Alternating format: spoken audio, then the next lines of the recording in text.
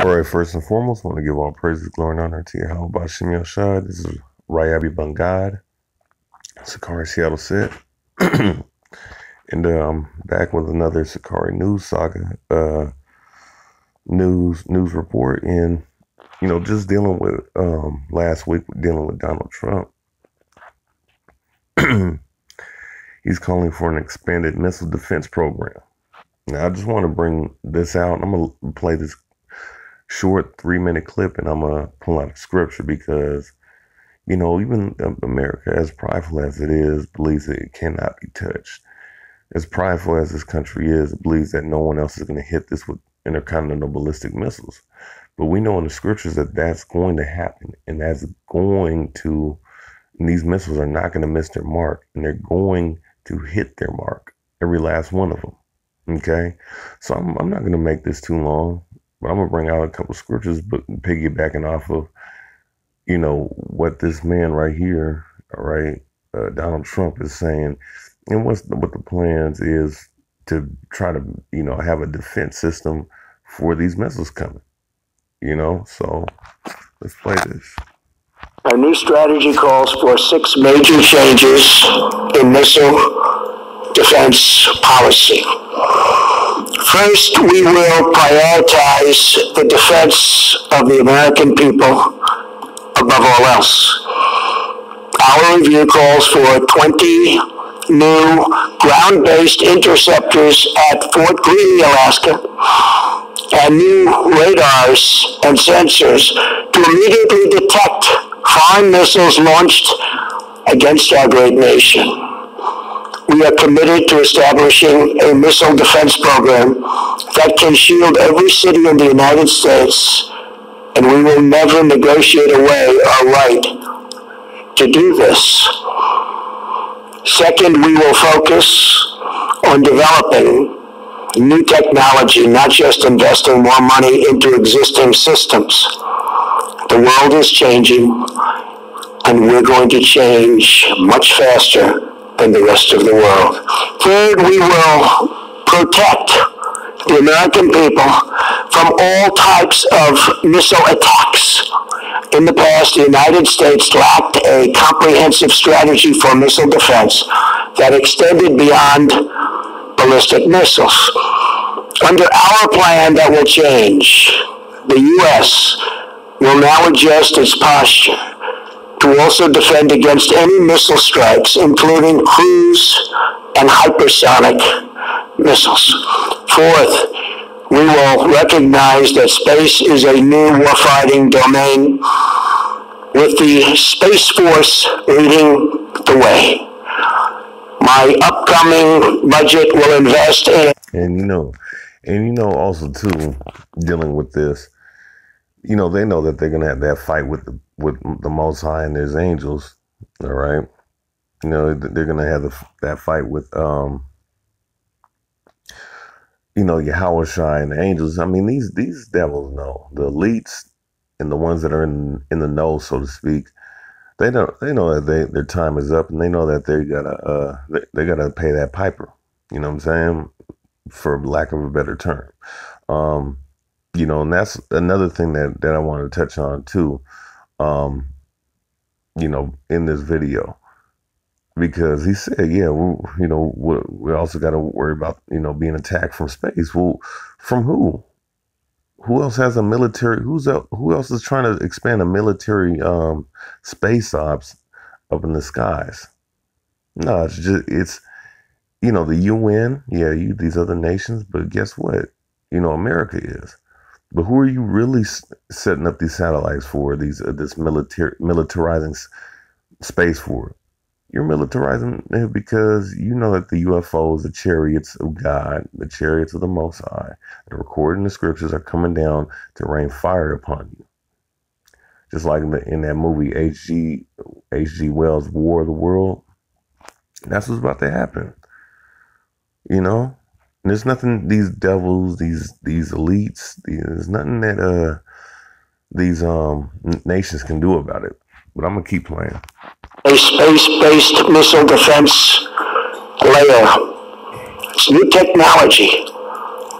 It's Yeah, so this is new technology that they're throwing around because they know that time is up, man. And he ain't gonna go down without a fight, but he's gonna get utterly wasted. So let me continue. ultimately going to be a very, very big part of our defense and obviously of our offense. Fifth, we will remove bureaucratic obstacles to dramatically speed up the acquisition and deployment of the new technology. And sixth, we will insist on fair burden sharing with our allies. We cannot be the fools for others. We cannot be. We don't want to be called that. And I will tell you, for many years, behind your backs, that's what they were saying. So there's a big difference. We're going to be with NATO 100%, but as I told the countries, you have to step up. You have to pay minimum numbers, actually. All right, I can stop on that. So with that said, let's deal with the missile, that whole thing with the missile defense system. All right, let's go to Joel. Okay,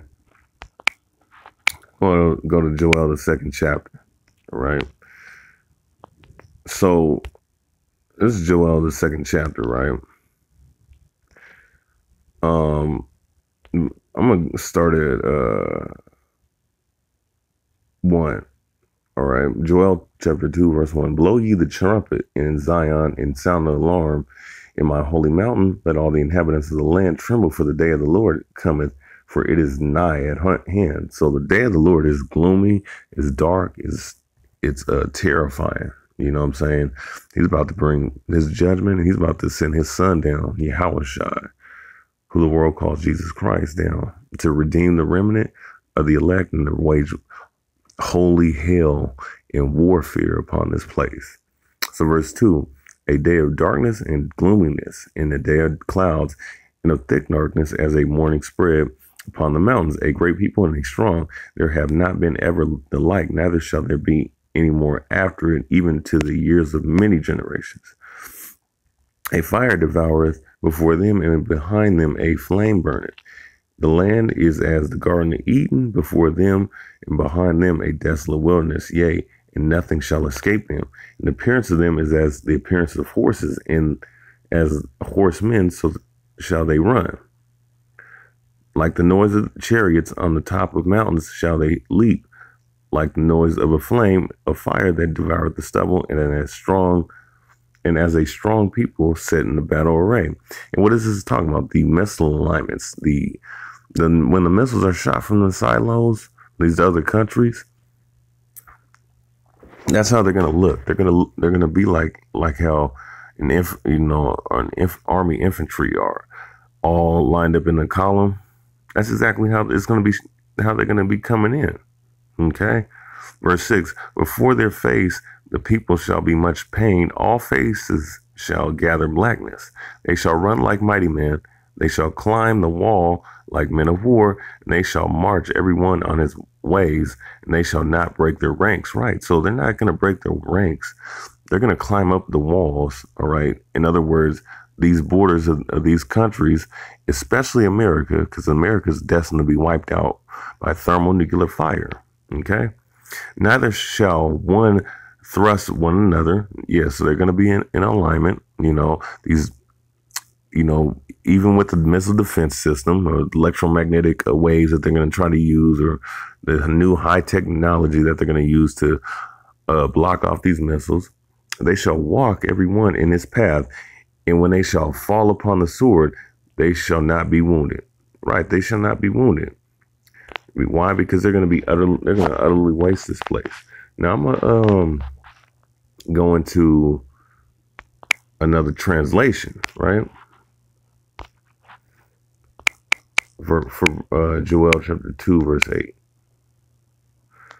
All right.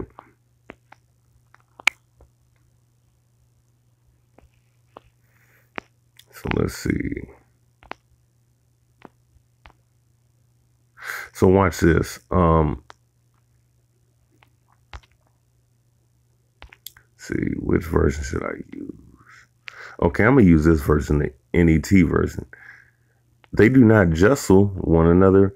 Each of them marches straight ahead, because when the way is built, the way it's being described, these missiles are being described by Job. It looks like men of war with battle armor on, because that's how the nuclear missiles look. They're metal, they're burning in field of fire, and that was the best way he could explain the visions that he was seeing at that time.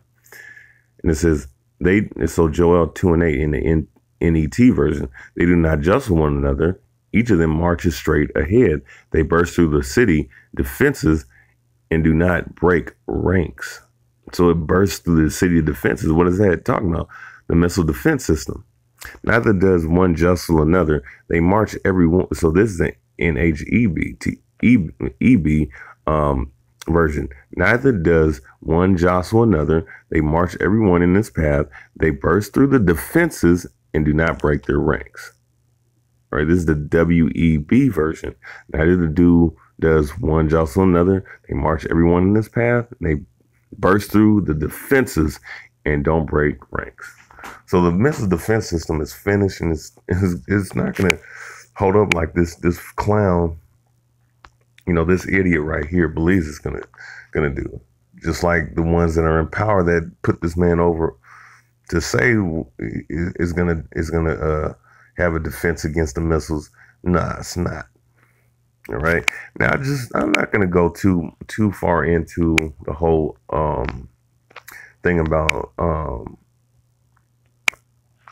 what he talked about, the space program that they set up. But I'm just gonna go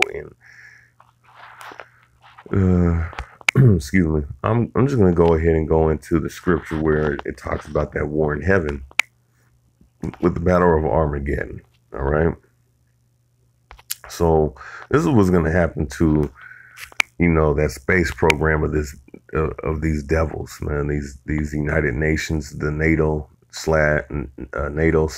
EU. All right. In America itself, the great war. All right. So Revelations 12:7. And there was war in heaven. Michael and his angels, all right, the chief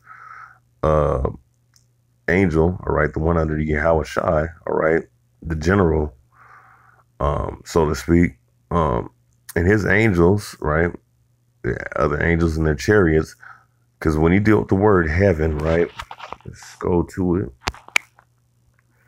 And I broke this down before. The word heaven is what? Arunos, the vaulted expanse of the sky and all the things visible in it. The universe, the world, the aerial heavens or sky, the region where the clouds and tempests gather and where lightning and thunder and lightning are produced. So that's talking about the second heaven. The first heaven is what we see on the ground on the earth. The second heaven is what? The vaulted expanses of the sky and in space itself. All right. But it's not going to go much farther than the Van Allen belt anyways, if you're dealing with the battle, right? That being the war in heaven. Okay. So yeah, it says, and there was a war in heaven, up in the clouds, up near the space, in the atmosphere. Michael and his angels fought against the dragon, which is a so-called white man, and right, and the dragon fought in his angels. And what are those angels? His aerial technology, his the other nations first and foremost, but also to their anti-aircraft vehicles that they're going to be operating. Their fighter jets, their planes, that they're going to use to fight against the chariots and the angels, right? And prevail in verse 8, and prevailed not, neither was their place found anymore in heaven. So they're not going to have this great missile defense system. Neither are they going to have this great defense against the Most High's angels and his, against Yahweh Shai, against Michael the Archangel, or against the chariots, which are the so-called UFOs. They're going to be utterly wasted. Okay. So verse 8, and neither prevailed. And prevailed not, neither was there a place found any more in heaven. And the great dragon was cast out, the old serpent called the devil and Satan, so-called white man, the Edomites, which deceiveth the whole world. He was cast out into the earth, and his angels were cast out with him. Right, so the other nations were cast out. Their great weapons of warfare, their aerial combat up in the skies was cast out, and their ultimate rulership was cast out. Okay, and these are all things that are prophesied now, and it's beautiful. We live in some horrific times, but beautiful times as well. We're living in a time of judgment and prophecy now. So with that said, I'm gonna be back, man, because I'm gonna talk about that whole little rally with the Native American man beating the drum and the Israelite brothers of HOI that was down there standing in bow for that brother. We'll be back with the news commentary on that, but I want to get this one out of the way real quick. So with that said, I want to give all praises, call halal Yahweh Ba'Shem Yahshai. Rakadai Yahweh, Rakadai Shai, call all Yahweh Ba'Shem Yahshai. This is Officer Rayab on God from Sakari Seattle Sit. Until next, this has been another edition of Sakari News Saga. Until next time, Shalom.